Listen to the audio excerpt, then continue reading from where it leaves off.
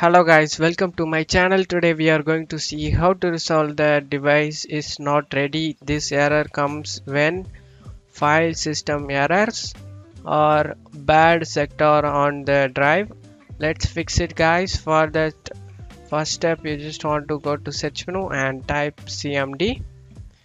Opens up a command prompt, click run as administrator and click yes. Now in the command prompt you just need to type chk dsk chk press enter. This process will take some time guys, wait for it.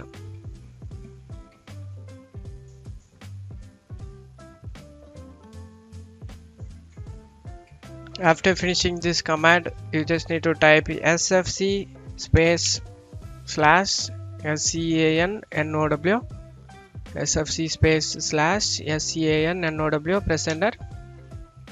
So this is file checking utility scan guys. Being system scan, this process will take some time. Being verification phase of system scan, this verification 1% need to get 100% guys. That's where you just need to wait for it to complete it. After completing it you just want to wait for it. After finishing this 100% complete guys, you just want to close out of here. Go to search menu and type about PC, about your PC. Open up, click on open it. Click on advanced system settings. In here you need to click on system protection tab. Click on system restore, click on next. Choose the last restore point guys, you are created it. Click on it and select next and select finish, select yes. So this will automatically restore your PC.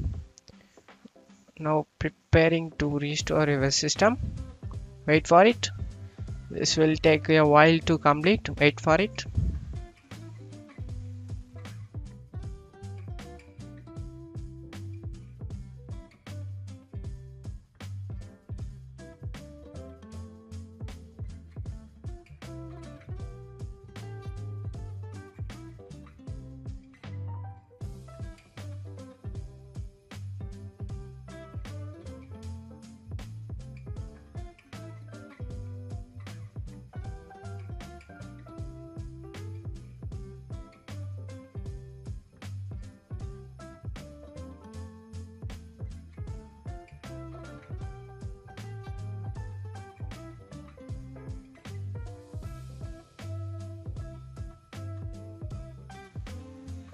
The system restore completed successfully.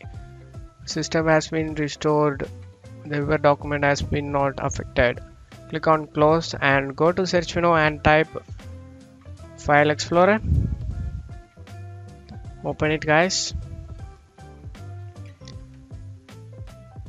Go to this PC.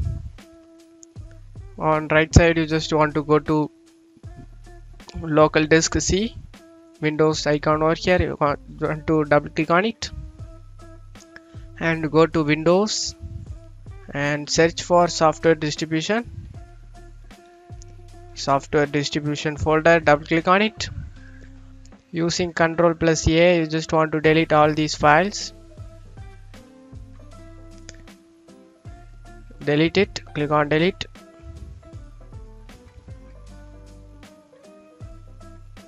Click on try again. If anything is not deleting, that's totally be fine guys, just skip on it.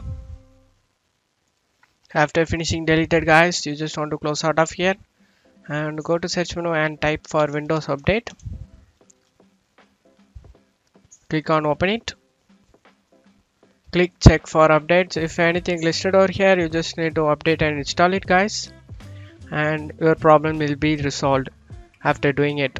That's it for today's video guys. Give me a like and subscribe. Thank you.